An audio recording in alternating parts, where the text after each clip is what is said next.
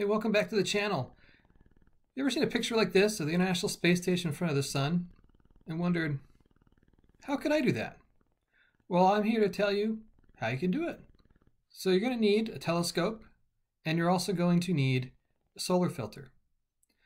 If you want to document it, you're probably going to need a camera. I just used my cell phone. It was really easy to use. It could take 4K or 1080p, 60 frames a second. And you'll want to practice in front of the sun. And the reason I say practice is because taking images of the International Space Station is challenging. This was my first attempt. You can see that it didn't quite work out as I had planned and as I had hoped. But the good news is we can do better. Even better news is it's pretty easy to find the International Space Station. There's a website called transitfinder.com. There you can map out locations close to where you live or where you'll be with your telescope, and you can plan out this adventure of capturing the International Space Station flying in front of the sun. You'll get information about the duration, the size of the International Space Station, etc.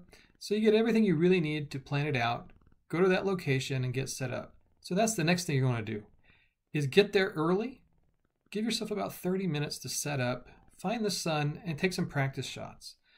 Once you found it, keep tracking it, and then just before the International Space Station, so that last minute, start recording.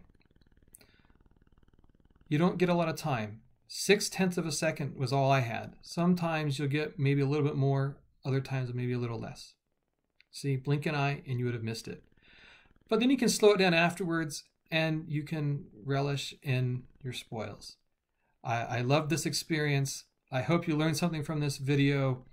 Here are a couple of the shots that I got from it. I was very happy. Thanks for watching. Have a great day.